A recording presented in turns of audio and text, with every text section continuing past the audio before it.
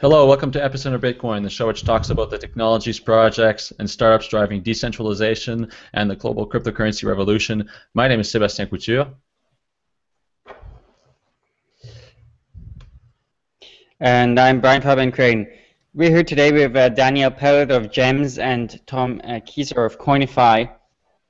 Now, I'm really excited about today's episode. I spent quite a bit of time reading about Gems today, and I think it's particularly interesting because I think anyone who's been in Bitcoin for a while has heard the idea of a killer app, and the idea is to have something that people really want to use that maybe don't care about creating a new world currency or something, and that perhaps could fuel that mainstream adoption.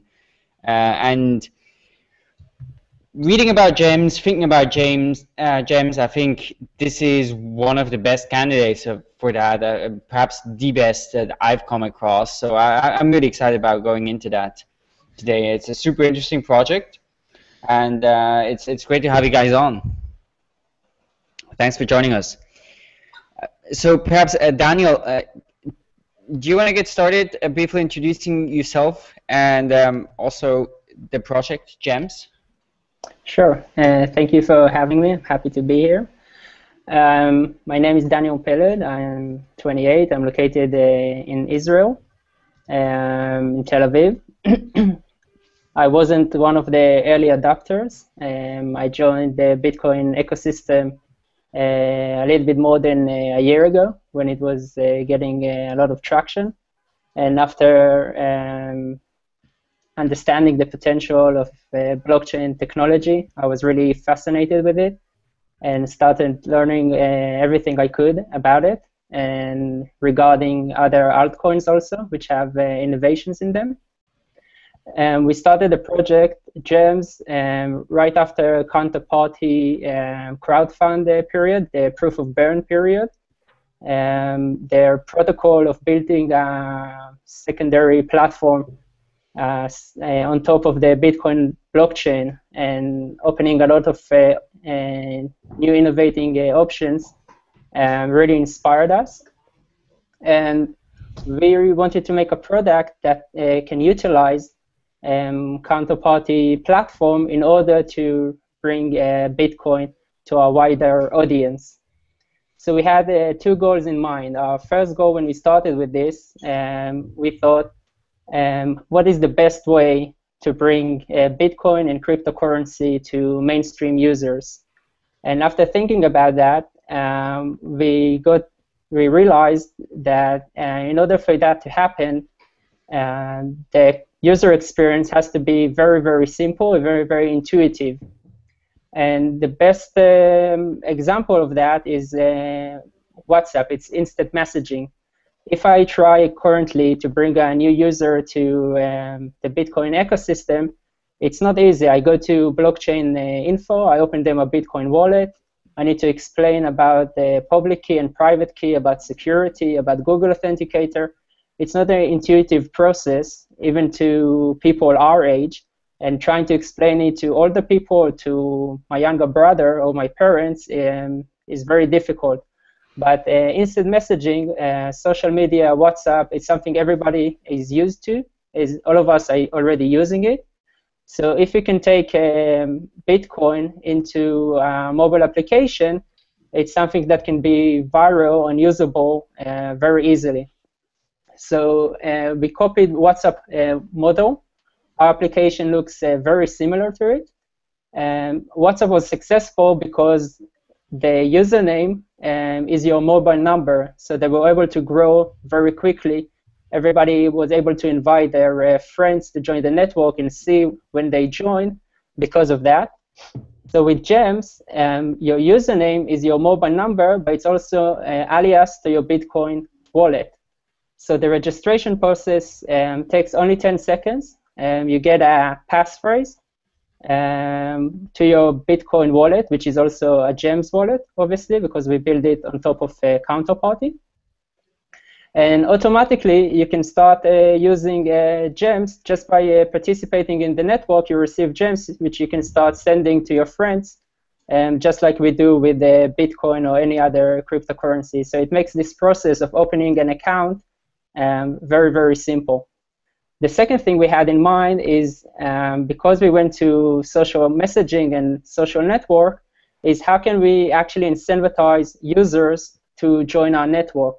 Obviously, WhatsApp is very successful, and same with the Telegram and WeChat and other applications. So we had to have an edge. It's not enough to have a messaging app with a Bitcoin wallet. We wanted to give our users something extra. So in order to do that, we reward the users for their participation. If you compare it to WhatsApp, which have more than 400 million users, and they sold for 19 billion, the users didn't get a lot out of it. Obviously, we get a good project, a good product, a free product, which we are happy to use. The same with Facebook, but all the revenue and all the success goes to a small group of founders or creators, even though the users are the one that producing all the content. Users are worth a lot to any social network. We can see it with Instagram and WhatsApp and Snapchat and all the rest. So under our model, when you invite people to the network, you get rewarded with gems. And when you participate in the network, you get rewarded with gems. So the value goes straight to the user and not to the company. We don't cut a profit from the share there.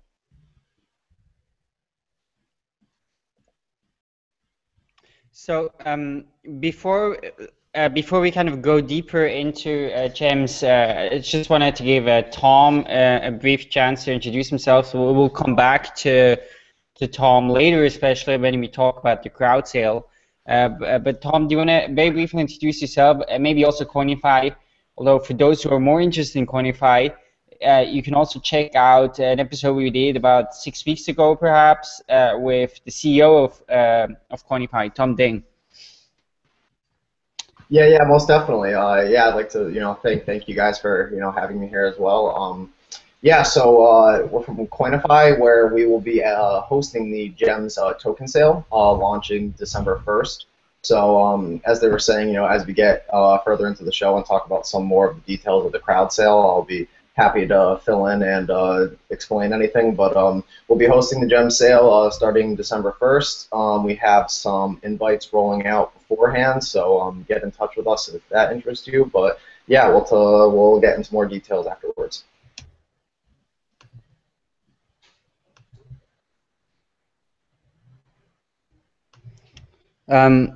Cool. Thanks so much for joining us as well. So there's one thing I thought was interesting, Daniel, about what you were saying, is that you came from this idea of facilitating Bitcoin adoption. So when you came up with the idea of GEMS, is that where you started? Is you really asked, like, how can we bring Bitcoin to the masses?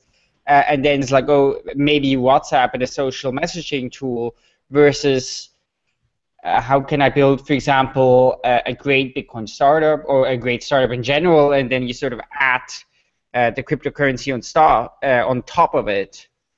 But the original motivation for you was the achieving adoption of cryptocurrencies. Is that correct? Yes, definitely. Because I was we were following a lot of coins, especially in the altcoins. Every 1-2 days, there's a new altcoin with a new blockchain. Some of them do add innovation, which is it's important because it's hard to innovate right now in the Bitcoin blockchain because the big market cap. So the core developers are very careful with their changes. So it's good to have altcoins to try to do innovative stuff. But a lot of the different altcoins don't bring a lot of innovations and don't add too much to the Bitcoin ecosystem. So we wanted to be different. We especially wanted to build on top of Counterparty to utilize the Bitcoin blockchain. If you compare Counterparty tokens to other altcoins, every new altcoins that create a new blockchain, they have to protect it. And in order to protect it, they have to incentivize the miners. So all the inflation of their currency is going towards the protection. But because we're using Counterparty and the Bitcoin blockchain, we can use the inflation in our model to incentivize users for the things we actually want, and not just for mining. If we take example Litecoin, they have more than 1,100 gigahash of mining. It's a lot of money being wasted to protect the blockchain. But I'm not sure how much it helps for Litecoin adoption or for increasing the user base. So under our model, we're utilizing the Bitcoin blockchain security in order to protect the GEMS ecosystem, but we can actually reward users for their participation and for increased adoption of our token.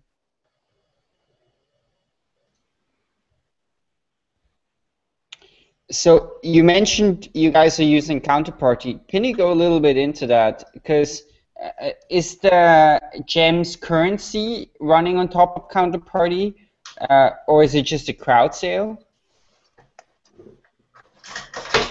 Yeah, so there's actually a token which is called GEMS, which is running on top of Counterparty, and Counterparty is on top of the Bitcoin blockchain. Counterparty provides you the possibility to create an asset over Counterparty, over Bitcoin, and then you can utilize it by giving it value and building a product around it. So this is what we are doing. It's important to note that GEMS and Bitcoins inside the GEMS application have a different use case, because Bitcoin users that download the GEMS application, the utility that they will enjoy is obviously a Bitcoin wallet, and the ability to send Bitcoins to their friends, usernames, and not Bitcoin addresses, which makes everything much, much simpler and more easy, user-friendly. But GEMS are more directed to the new audience entering the Bitcoin ecosystem. Most of them don't have Bitcoins, obviously. So just by downloading the app and inviting their friends and using it, they get rewarded with GEMS, which they can start using, to send each other unsolicited messages, or to pay for products, or anything we want to do. Same as we do with Bitcoins, but they get rewarded just for their participation. So it's much easier for them to start using cryptocurrency. We all know that once you do the first transaction, that you see how fast it is, and there is no boundaries, and the fee is minimal, and everything we are not used to with normal fiat currency, then your attraction towards cryptocurrency becomes much, much bigger. And because your wallet is also a Bitcoin wallet, it's not a problem for people to start sending you Bitcoin to the same wallet address, so you can use GEMS and Bitcoins for the different use cases. So I think what's important to take away here is that what GEMS really creates is the currency that really has value, because it brings a feature set to its users which other altcoins perhaps don't, like Litecoin, like you mentioned, or other coins that aren't used very much don't in effect. Yes, exactly. The way we bring value to the token is by inside the application utility. Most of altcoins, their only use is as a payment, but GEM tokens is much more. It's much more. It's actually a product. It's being used inside the application for sending unsolicited messages and advertising to people that are not your friends. So it's very simple. It actually solves a lot of spam problems that social networks usually have. So to make things clear, sending messages to your friends is obviously free because they are your friends. You want to contact them. But sending messages to people that are not on your friends list will actually cost you GEMS. And this opens up a very interesting possibility and use cases, which we can go into later.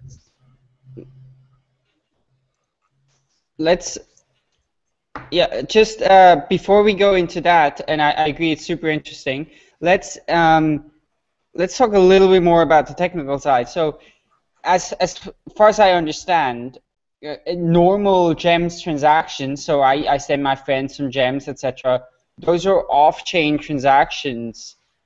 So can you explain a bit, when are transactions on-chain, when are they off-chain? As a user, let's say I have a substantial amount of gems, maybe I invest a lot, or I help a lot of people sign up for the network in the beginning. Is there a way for me, for example, to save my gems out of the app?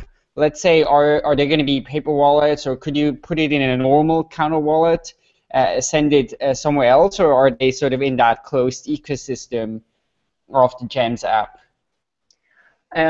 No. So basically, what we did, we took a counter wallet and we modified it in order for it to work inside our Gems mobile application.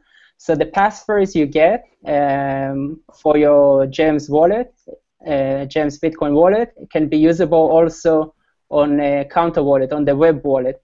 So you'll be able to transfer your gems to the Gems application, or to hold them inside counter wallet, or to hold them inside Koinify website. They also have a built-in token wallet, which is much more simplistic than Counterparty, because Counterparty are giving users a lot of other features which are not specifically relevant to tokens.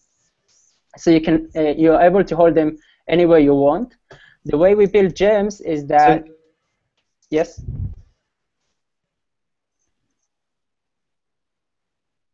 Sorry, I cut you off. So that's a HD wallet, correct? Yes. When you create your wallet, you're the only one holding your passphrase. It's not saved anywhere on our servers or anything like that. It's your responsibility to write it down and to save it in a safe location. You don't have to enter it every time you enter the Gems application. It's enough to put a PIN inside.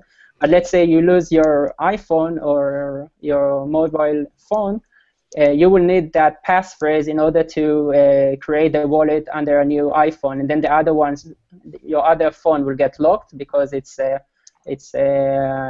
closed to a specific phone. And once you open the new one with the passphrase, you'll be able to redeem your gems there. Would there be some way to do some sort of a multi-signature model where you would hold one key and the user would hold his personal key and then the backup key? I asked this because last week we interviewed BitGo, which is who's doing this for Bitcoin holdings. Is this something that you could implement as an added layer of security to basically eliminate? I mean, reduce the chance of someone losing their keys and not having access to their wallet. It's definitely something we can explore. We know a couple of companies in this field that are specifically expertising in multi-sig wallets, and they are selling their technology as white label. Right now we are concentrating on our own things like advertising and giving value and use to the Gems tokens inside the application. But it is something we are looking into, or we can look into with other companies in order to have maximum security to our users. Yeah, I mean, I think it's a security thing, but it's also a usability thing, because having a key phrase is something that perhaps not a lot of people are used to, in the sense that most people are used to using passwords. And I agree that it is best practice to enforce people to use a higher level of security password than like something that you normally use on every website. But I think that for a lot of people coming into the Gems ecosystem, having never had to touch cryptocurrency or having to deal with a wallet or a counter wallet or how that works, and being used to the passphrase thing, that might be a little jarring for some people. Yeah, what are your thoughts on that? For sure, and that's why logging into your phone once you created your wallet, it's only with a PIN. It's not comfortable to write down the passphrase every time, and it's not needed because it's a physical phone that adds protection to the user. Somebody will actually need to steal the phone and enter the PIN code. If they want to try to steal the money using a web wallet, they will have to know the passphrase. But it's important to note that, you know, the way I see web wallet, mobile wallets, is just like how I see wallets that are holding cash in our everyday life. I would put most of my savings, you know, in a cold storage, and then I will put a little bit of bitcoins maybe on an online wallet, and then I will put the list in an actual mobile wallet. It's because each wallet adds more protection.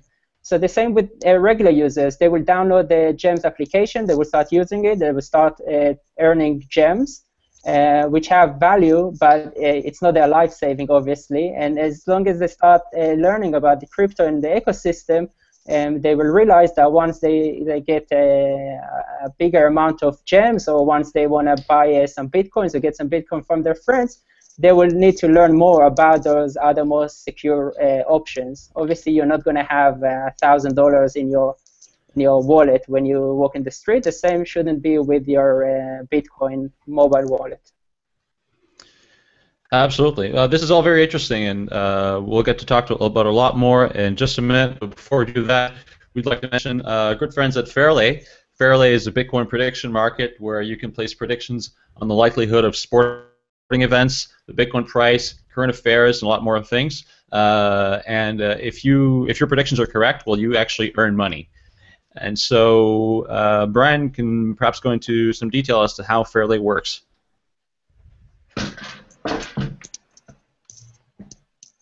Yeah, so the basic idea of Fairlay, it's of course it comes a little bit from the sort of Bitcoin side, in that it's a peer-to-peer marketplace.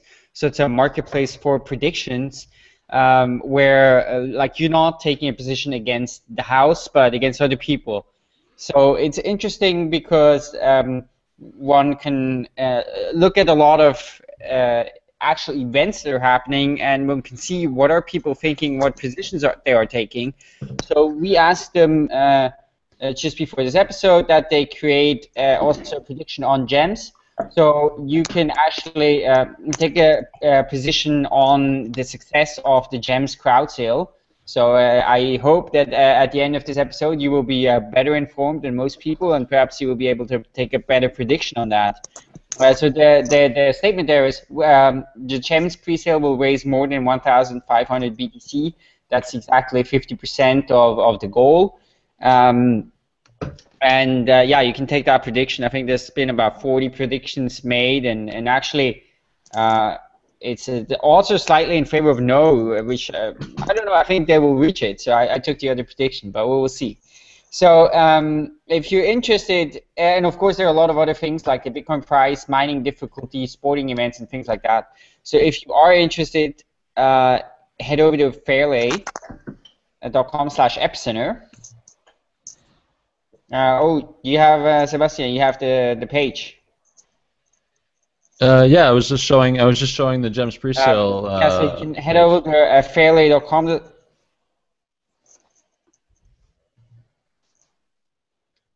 Yeah. So the domain is fairlay.com. You can sign up there, deposit some Bitcoins, and give it a try. So we want to thank them a lot for their support of Epicenter Bitcoin.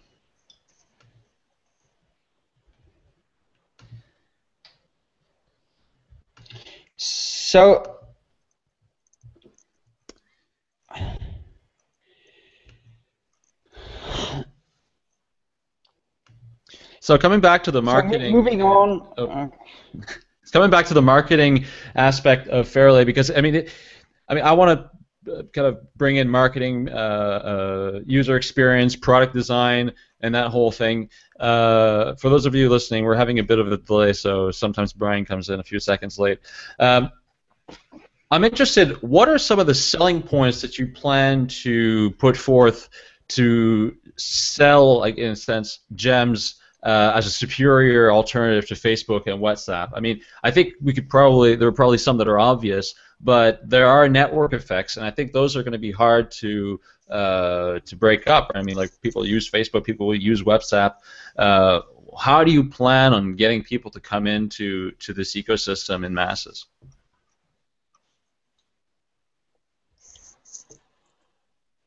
Yeah. So obviously we can't compare ourselves even closely to WhatsApp or Facebook or WeChat user base, and we're not trying to. Obviously, we'll be more than happy to, in the future, to maybe, have a threat on them.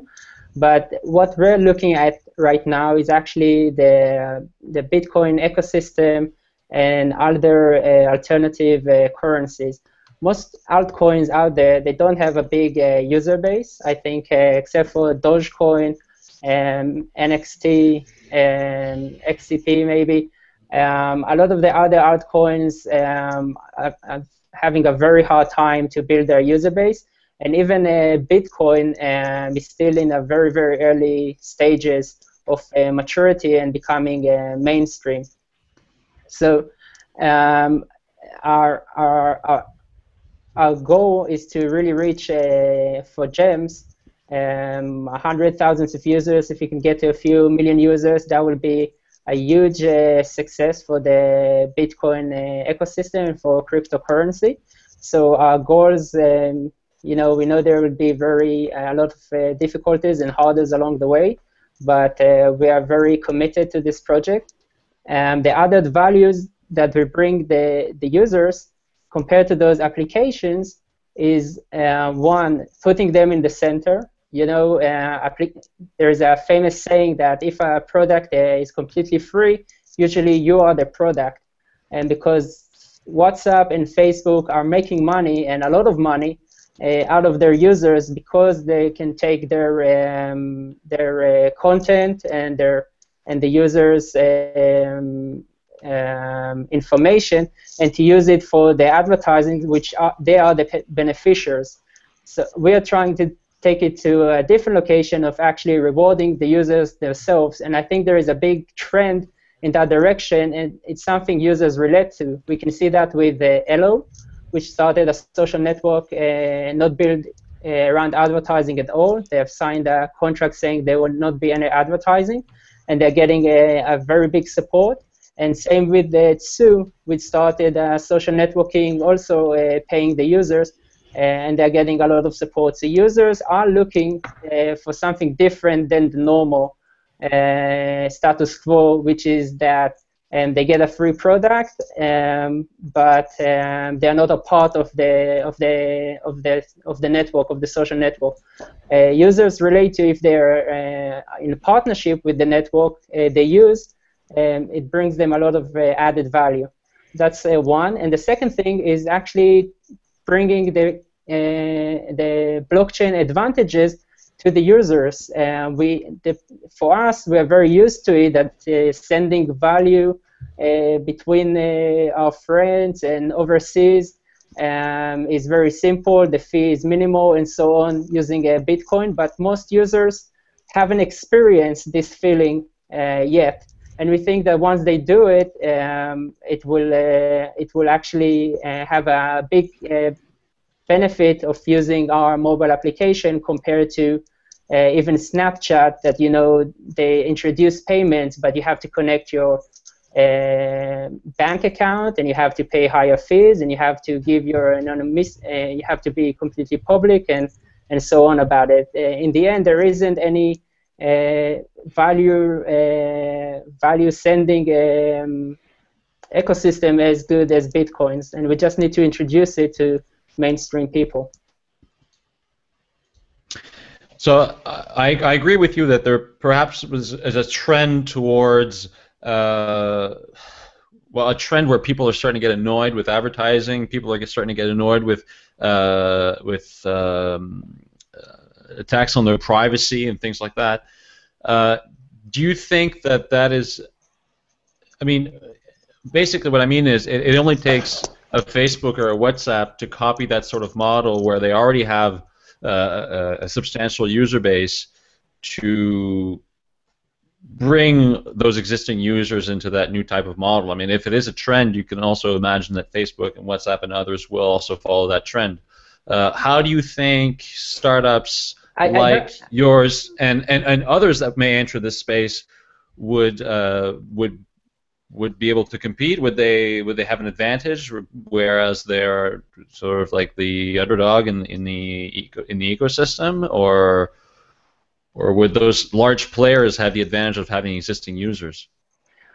First of all, I don't necessarily agree with you that they have an incentive to change their model. They're making a lot of money out of the current status quo, and they would like to continue with it as much as possible. If this trend that GEMS is part of takes off, and Facebook changes their model, we'll be very happy. We made a change. Just like we see it now with the Western Union, they're still charging $5 to $50 for every wire transaction, and they're making the remittances network. There's billions in it, and they don't want to give it away, obviously. But Bitcoin is starting this change because it's taking off, because it's a very big competition to the regular status quo. So if we can make them change it, we've done a very big percentage of our mission. And if not, I hope we'll be able to take them down, just like big companies that didn't build themselves to be handled with changes went down. We see it many times during history. Now, with regards to bringing people into the ecosystem, there seems to be a push towards building like blockchains, apps, and services. And I agree that this is the sort of the good strategy. Is what you're doing is you're building an app which essentially brings people into the Bitcoin ecosystem without them really having to know that they're in the Bitcoin ecosystem. The functionality is transparent, and I mean it's transparent for them that they're using a blockchain. Moving forward, like what are some of the sort of advantages that people will, I mean, you mentioned this a while ago, being able to pay and things like that. What are some of the other advantages that people, just regular people that aren't necessarily technically savvy or not in the ecosystem would benefit from being in using a cryptocurrency-based app like GEMS? Yeah, for sure. So one of the biggest problems with any social network is there's a big problem of spam. Like you said, a lot of people care about their privacy. If you would give your Gmail, your email, you wouldn't be happy throwing your email, over the internet and signing everywhere with your normal email, because there's a big chance it will get into the wrong hands and you will start getting spam. The same with your mobile number. You keep it quite private because you don't want it to be completely public. So what we introduced with GEMS is actually a good solution for this. You can register with your mobile number. You give it out only to your friends. But you can give your hashtag username to anybody. You can have it on your blog or in the internet or any location you want, because you won't be able to get spammed. In order for people to send you an unsolicited message, people that are not your friends, they will actually have to pay you in GEMS. So let's say you're, for example, a celebrity, you're using Instagram or something like that, you're getting spam, not spam, but a lot of people are using your hashtag. It's not possible to actually get in contact with that person. What we can do, you as a user, you can say anybody that wants to send me an unsolicited message has to pay me 100 GEMS for order for me to get it. And you can say I want to receive only up to 5 unsolicited messages a day. This means that we can control you can control the way you want to be reached by people that are not your friends. they actually pay for your attention in gems, and this can become very viral because there's a lot of people, for example, I want to talk to, or I would like to get the opportunity to talk to, or I don't know their personal details, but if there was a way for me to get in touch with them directly, and I would need to pay for it, which is okay because it's for their intention, this can become a very viral and a very good use case inside a social network. Which is so this is a question that I had, and after Brian had another question, is does the user decide what his attention is worth? Is that what you're saying basically? Is I decide I want, like, this is how many gems it'll cost for someone unsolicited to contact me? Yes, you can decide how much it costs, and you can also decide how many messages you want to receive. So let's say, for example, you want to receive only 3 messages a day.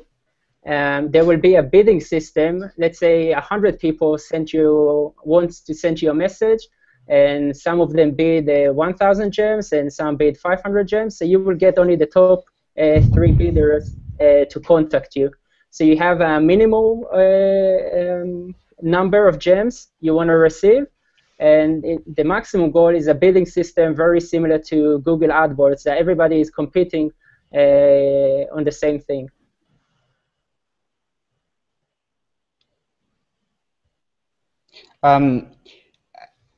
Something just occurred to me before, which I think is really fascinating. So I presume most of you know, but for those who don't know, the background of proof of work that was developed by Adam Back. Of course, the idea originally was that it was going to be some sort of spam protection. So when I would send an email out, I would have to do some work, essentially mining on my own computer, send the proof of that work with the email. And the idea was that then this would become costly to send email, and it wouldn't be economical anymore to send spam. And that never caught on because I guess large email bulk mail sender didn't want to do that. So I think it's super fascinating that we're kind of coming back to that, and we're actually now using cryptocurrency as a spam protection in this case. And what's also fascinating is that in a sense here we actually do have it backed by proof of work, because the gems first were of course purchased, or at least a large part of it, with Bitcoin, which again were mined with the exact mining algorithm that Adam Back developed. So that's is something that occurred to me, which is extremely fascinating. How sort of over a lot of around a lot of corners we have sort of ended up now with this at a point where proof of work is actually used for spam protection.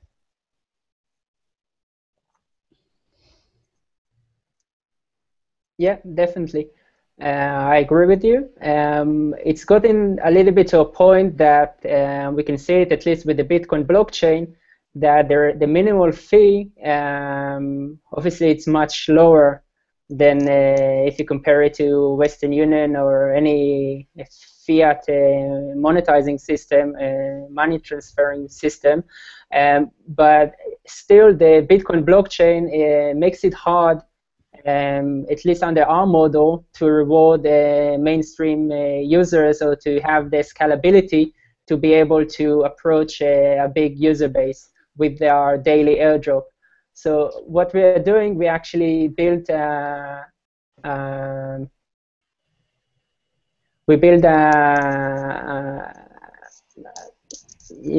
hybrid system that on one side we have off-chain, so all the rewards, the gems reward for participating in the network and for adding friends to the networks are being done off-chain, but at any moment anybody can transfer these gems onto the Bitcoin ecosystem blockchain by doing a Bitcoin tax ID. So we can utilize the blockchain protection and decentralization, but we can also incentivize users on a mass-based scalability using the off-chain technology. So we're utilizing both right now.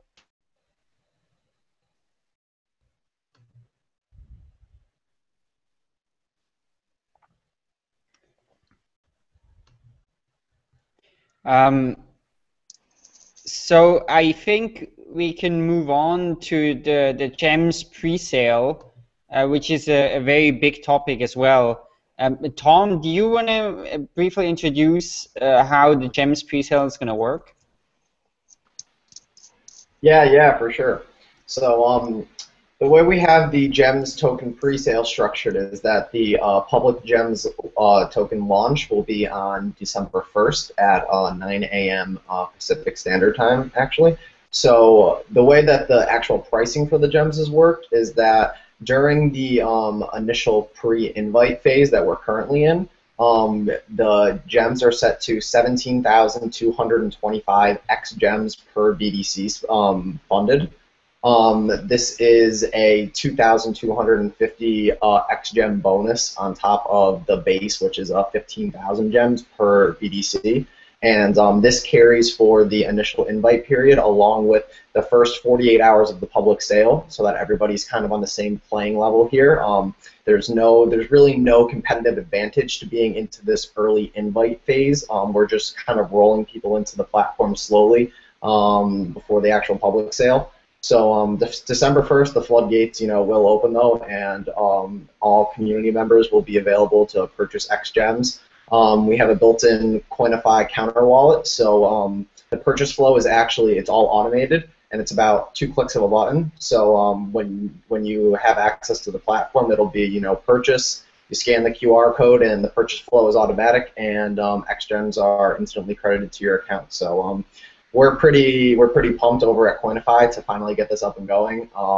We're really looking forward to gems. We really think Daniel has a great team over there. We're really just excited and supportive, and yeah, so keep an eye out. We're going to be rolling invites out this month along with the actual launch on the 1st. So I was interested in this token distribution.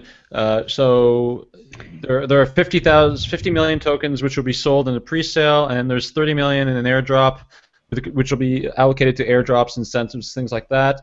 And then there's about 12 million for marketing and promotion, and then 8 million for the development team. So that totals to 100 million. How did you come to these numbers? How did you budget this distribution? And also, maybe just kind of briefly mention, in some of the earlier discussions on Bitcoin Talk, there was mention of 10 billion total coins. Why did you scale that back to 100 million? Yep. The way we calculated the number of tokens we want to have is based on user adoption. The hardest part is to grow from 0 users to 1,000 users, and from 1,000 users to 10,000 users, and those are the hardest parts. And from 10 to 100, if you get more viral, obviously there is a very big network effect, but the beginning is the most difficult. So in the beginning, we did thought about starting with a very, very big number, like 10 billion, and that if we do reach hundreds of millions of users, each user, we still feel like he's holding a lot of gems. It's more from a psychology point of view. But then later on, we did decide to move to a smaller number because we understand that the hardest part is in the beginning. And if we do achieve the later stage mass adoption, we can always change how you see the gems value portrayed inside the application. Like we have Bitcoins, and people were thinking to switching to millibitcoins when it became over $1,000. Okay, every gem token is divisible by a decimal point, so we don't have really problems of scalability. But we did want to give mainstream users a feel like they are holding a good amount of gems, but not a huge amount of gems, which is unnecessary in the beginning. And also to point out, the airdrop, we don't want to get to decimal fractions. And the way it works is that every day, 27,500 gems are dropped for users for their participation and adding people to the network. So let's say you added 10 users to the network, and I added 10 users to the network on day 1, then we will split the airdrop of 27,500 between us. So we incentivize early adopters of the network, because let's say in the beginning it's 10 new people joining a day. By after a month, it can already be 100 users joining per day, but the airdrop is still a fixed number of 27,500. Which means that only if more than 27,500 users join every day, then each user will receive a fraction of a gem, which is something we don't want to get into, but it will take time until we get this kind of growth. So we feel quite comfortable with the numbers, and obviously it's divisible by 8, so we can always play with how we portray it. Okay. It occurred to me, though, when thinking about this airdrop, that there might be opportunities for abuse where maybe I don't understand how those verification works, but if I can just create as many gem wallets as I want, wouldn't I then be able to invite as many people as I want and take more of that bonus away? Or is there some kind of a mechanism there that I'm not understanding that would prevent people from doing that?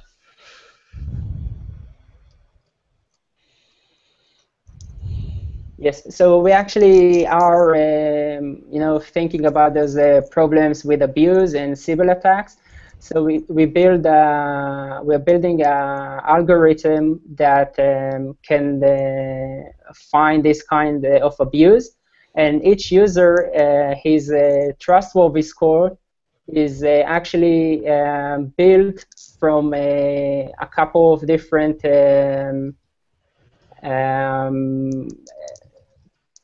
elements. For example, I just mention a few of them, how we flag fraudulent activity. So one is your account age. Obviously, in the beginning, when you just open an account, you start with the initial low trust score. If you decide to be completely anonymous, you're not using or connecting your mobile number, again, you will be with a very low trust score. And the other things we check is how many gems you have available in the account. If you have, it reflects on your trust score. We can do usage frequency patterns to see if you just created it and you're sending one message, or you're actually using it on a daily basis. If we feel that you have a very low trust score, we can send you a push message to fill a captcha in order to make sure it's not a bot and it's an actual user. We check your communication network with your friends. If you're talking with people that have a high score, then obviously there's a bigger chance that you're a real person. If your relationship connections, if they look good, if you're connected just to bots, which all of them have low trust scores, obviously it will reflect on your trust score. And also, there is the community can flag if there is a bot or something like that that's trying to speak with a somebody that has high reputation, and he feels like he's not speaking with a real person. He can obviously flag him as being a bot. So we take these different criteria and we build a trust score around each user. And only if you're above a certain threshold, you're eligible to use to receive gems from the airdrop. So it's not as easy to just create bots and game the system. That's really interesting, and I think it's a lot better than probably some of the abuse mechanisms that are in place on platforms like Skype, where essentially there are none. So I think that's really good. Yeah, because Skype is not giving any value for participation or daily reward and so on. So we are much more careful with how the airdrop system work. And even if somebody is able to game the system, the airdrop is fixed to a daily amount. So we'll be able to track him without losing too much of the gems reserve, because it's not like if he creates even 1 million users on a specific day that he will get more than the daily airdrop. So we're doing a lot of protection. I think mainly mainstream users will attach their mobile number because they want to see their friends that join the network and they want to invite their friends. And this by itself adds a lot of a lot of protection, but we do have other measures if people want to stay completely anonymous in order to be able to build their trust score. Okay. Now, coming back just to the crowd sale briefly, part of the mechanism with regards to selling the token sale is that there's 50 million tokens allocated for the XGEM token sale, and what you said is that any unsold tokens after the end of the crowd sale will be burned by being sent to a verified unspendable address. This seems to me different from other crowd sales, perhaps where we've seen that like the fate of remaining coins is voted by the community or things like that. Can you explain why you decided to do it this way? Yeah, obviously the crowd fund is very important for GEM's success. We are trying to build a very high-end product. We're developing the iOS version in Objective-C in native, and also the Android is going to be developed in Java in native. And it requires funds to maintain the network and develop the network and all the ideas that we have lined up. And we don't think that giving the unbought gems based on a proportional ratio is a good decision, because basically what it brings in the end of the day is that everybody is a little bit on the fence, looking what other people are doing, because for them it doesn't matter if the crowd fund reaches 300 BTC or 1,000 BTC. They just look at their percentage of their holding. So in order to incentivize people to buy gems and to take and to have a bigger vested interest in the project and to help us promote it, which is a big part of doing a crowdfund and not going to venture capital, we actually want to build a user base with vested interest in the project that will help us promote it and reach their friends and mainstream people. We think it's a better way of conducting a crowdfund instead of just saying we're selling 50% and it doesn't matter the amount we raise, because it gives people the wrong incentive during the crowdfund.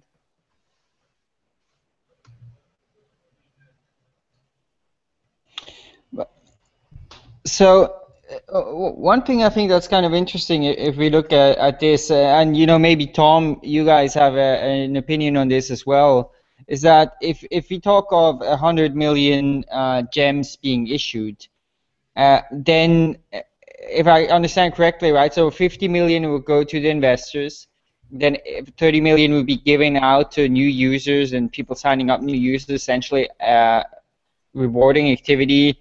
Another 12 million also sort of community giving out to people.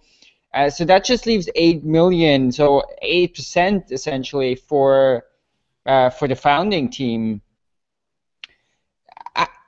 And it's of course interesting if we contrast that to regular startups, where typically, I would say, after a first funding round,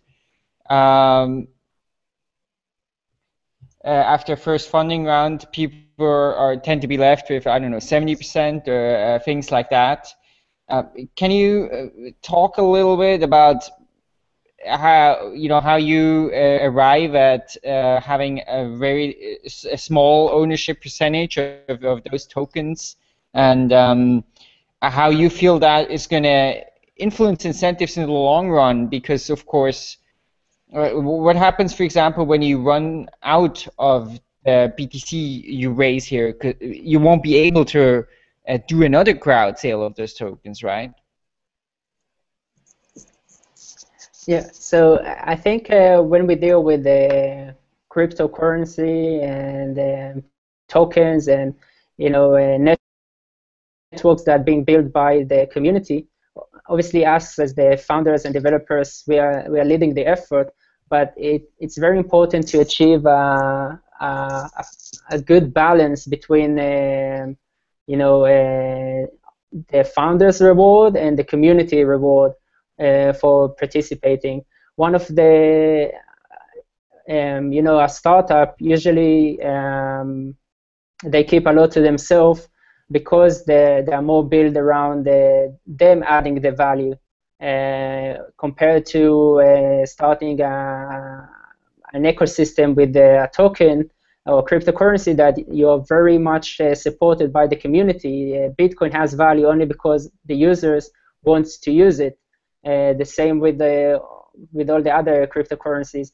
So you need to be very careful with the number. And after studying other use cases, for example, Mastercoin, J.R. Willett was holding a very, very, very big percentage of the total Mastercoins. It makes the community think if this is the project they want to support, compared to Counterparty, for example, that the distribution was much more, much better, and you can see the contribution and the ecosystem that was built around Counterparty.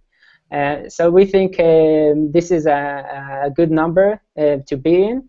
I don't know how many other coins or cryptocurrencies, I'm not holding even 1% of. So it's a good number. I think it's a number that gives us very motivated, a big incentive to deliver the milestones and to achieve the goals we're looking for. Yeah, to go on top of something what Daniel was just talking about with that as well. We think it's great that we actually usually in this scene and field you have the issue of the community saying, why are the developers taking too much money? So it's quite interesting to get almost a little bit of the reverse flip side. But we think it's a great number to incentivize to continue to bring incentive to develop this product. Along with, we really think that these milestone vesting periods are really going to help contribute to that as well. Because it's not, you get 8% of the stockpile right off from the beginning and you're good to go.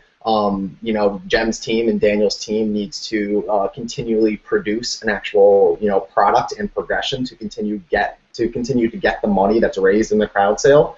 They don't get all the money all at once, so there's milestone structures such as the advertising platform, Android release, and additional features that we also believe will really help keep Gems on track, keep this project high quality, and keep the development process and the incentive for the project at a very high level for the community.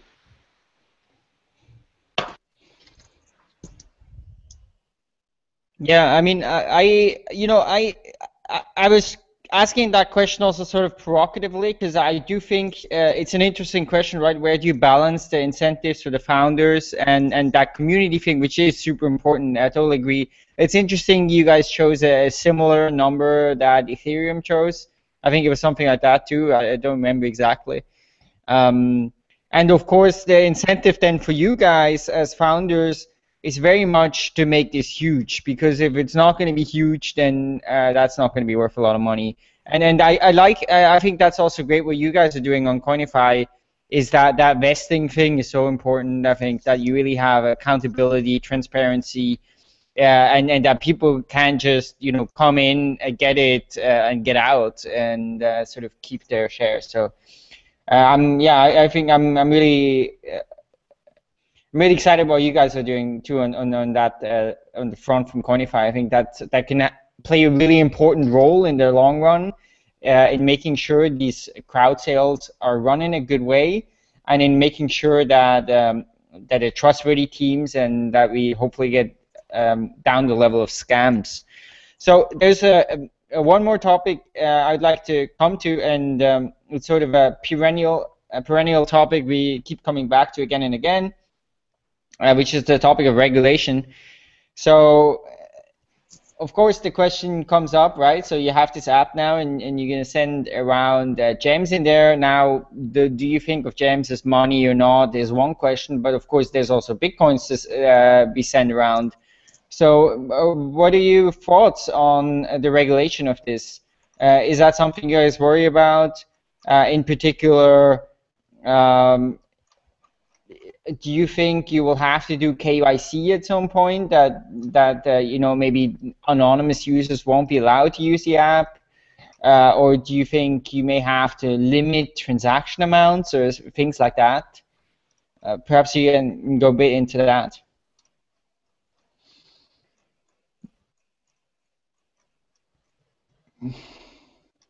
Yeah. So it's important to point out two different things. GEMS is, you know, it's on one side, it's obviously using a blockchain technology, so it's not a closed system.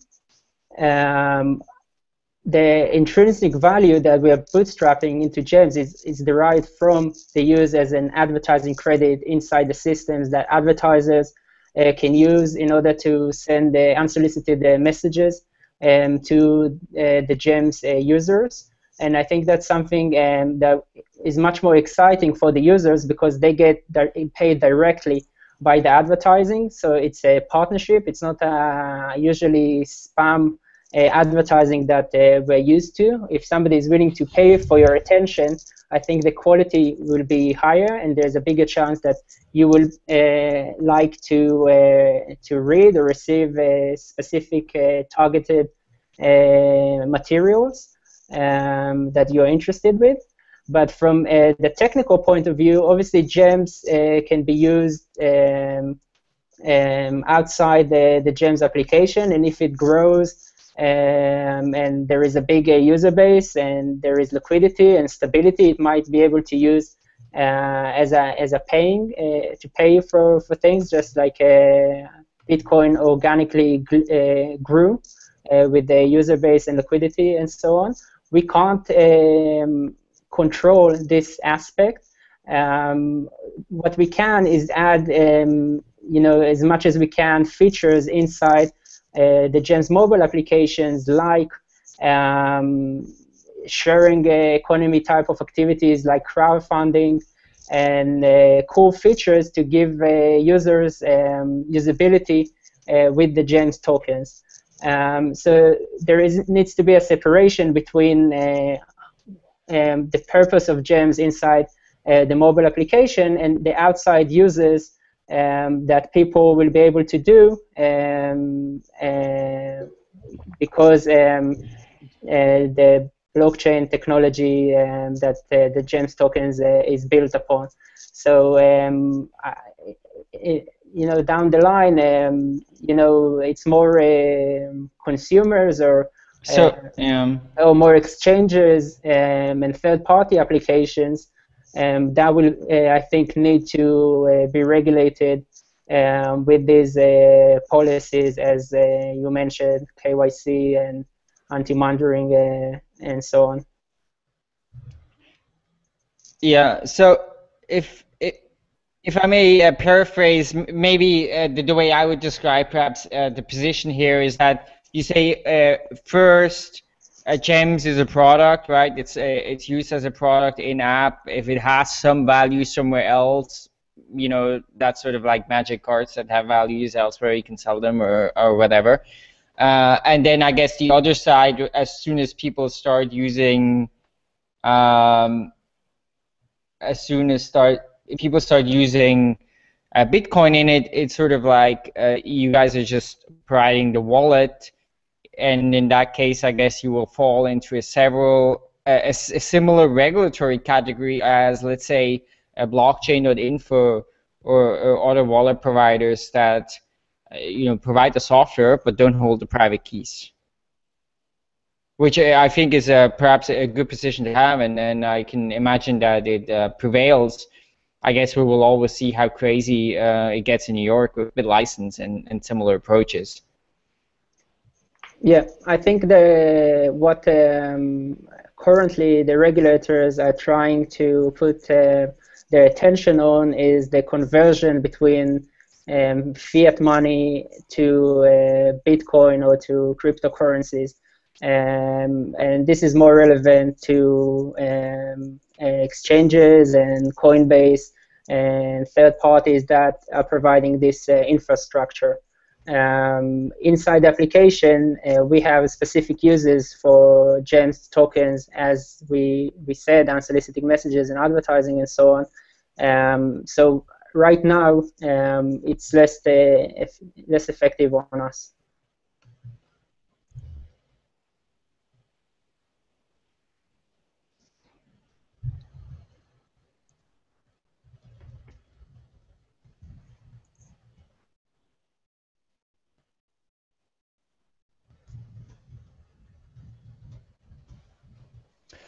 So where are you guys incorporated right now? Is that something that you've already established, or is that still you're still working on that question? No, we are organized. We are incorporated in Israel. The development team is in Israel. We're doing everything we can by the book. Okay. And how has we talked to Manny Rosenfeld a few weeks ago about the ecosystem in Israel. How do you think things will evolve there with regards to the government accepting or rejecting cryptocurrencies? There was a Inside Bitcoin Tel Aviv 2 or 3 weeks ago. So there was a representative from the Bank of Israel that talked regarding this question. As I understand it, there are understanding there is innovation here. There is a chance to empower small businesses and the movement of value between countries and between users. So it seems to me that they are studying it carefully, but they are looking of ways to regulate it in a way that won't hurt the centralized nature of Bitcoin and cryptocurrency. And there's a lot of things that this ecosystem can bring to businesses and to applications that weren't available before. Okay. Now, just before we wrap up, I'd like to come back to the app, actually, because we've been talking about this app for almost an hour, but haven't really talked about the application itself. So you mentioned that it will look like WhatsApp or perhaps Facebook's Messenger. Is there anything else that you want to add to that about how the app will look and what will be the experience essentially of using the app? Yeah, so like I said, we want to keep the user experience as simple as possible, that anyone that logs in is able to use it right away. In our opinion, a dedicated Bitcoin wallet is not good enough for mainstream users because they might use it once to receive their first Bitcoin, but it won't keep them attached to the application. But when you bring this added value of a social network, of a messenger built around this Bitcoin or Gems wallet, it makes things much more interesting. There's going to be like in WhatsApp, you see your messages from your friends. So if you get promoted messages that somebody paid you Gems, it's going to be highlighted differently, so you'll be able to know if it's a paid message or a regular message. Obviously, the wallet will display the amount of Gems you hold, their value, and the ability to send the client-to-client encrypted message, and the ability to send the Gems and Bitcoins is going to be very easily portrayed in the keyboard, so you'll be able to easily, just as you send a text, to send the BTC or Gems to your friends and to other users. Okay, so the app will be available on Android and iOS, but is there going to be a web client as well, or a desktop client? Because I mean, a lot of times you're sitting by your computer, right, and not necessarily always on a mobile device. Yeah, if the community, if this will be a demand, we can actually implement it very fast. Right now, there is a working beta alpha version of the iOS version that we are going to release during the crowdfund period. and our top priority is developing the Android application. Also, if there will be a demand for a web desktop application, we can do that. WhatsApp still don't have desktop applications, so I'm not sure how much the demand is big, but if it is, it will be easy and fast to implement it. Okay. And so it seems to me that there are perhaps some interesting opportunities for brands to utilize a platform like GEMS. Now, two things, I guess. One is, how do you think brands can use GEMS, and so as sort of, from the perspective of new business models, I guess. And also, do you think that in the future there would be some sort of a developer platform where developers could come on, build apps on top of GEMS, and perhaps monetize those? I guess I'm thinking about like new business models, new types of ecosystems that we can build on top of this platform. Yep. So one of the ways we can get advertising active inside the application, before I said that you will be able to send unsolicited messages between users. That is something very interesting by itself, but we're also going to have advertising page a little bit similar to Zero Block, that they're getting their feed from Reddit and from the Bitcoin website. So you will be able to select the things that interest you, if it's e-commerce, or if it's Bitcoin, or if it's other things. And it's a bidding system to get to be on the highest point in this news feed.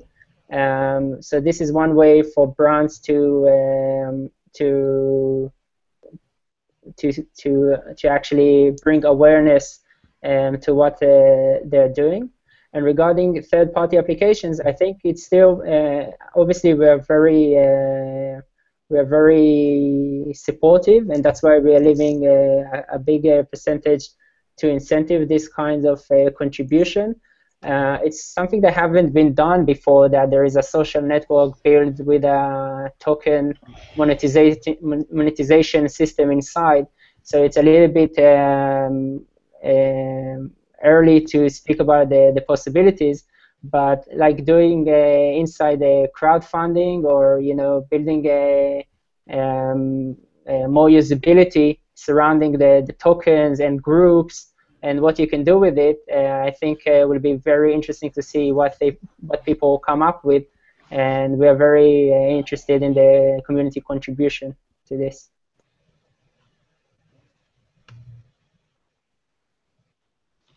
Cool. Well, thanks so much, guys, for joining us today. It was really interesting talking about GEMS, and I think it's one of those projects that I'll be extremely interested in watching where it goes, how the crowd sale goes, and especially how it goes one afterwards, how people will use it, and especially if we will see that kind of mainstream adoption that we are hoping for, that it will serve as hopefully as a great tool to introduce people to cryptocurrencies. So thanks so much for joining us today, guys. So for those who want to learn more about GEMS, you can go on their website. It's called getgems.org. So that's getgems.org. Really nice website, by the way. Like design-wise, I think you guys seem to be maybe like some of the best we've seen in, or I've seen in the Bitcoin space. You can also check out Koinify, especially if you're interested in participating in the token sale.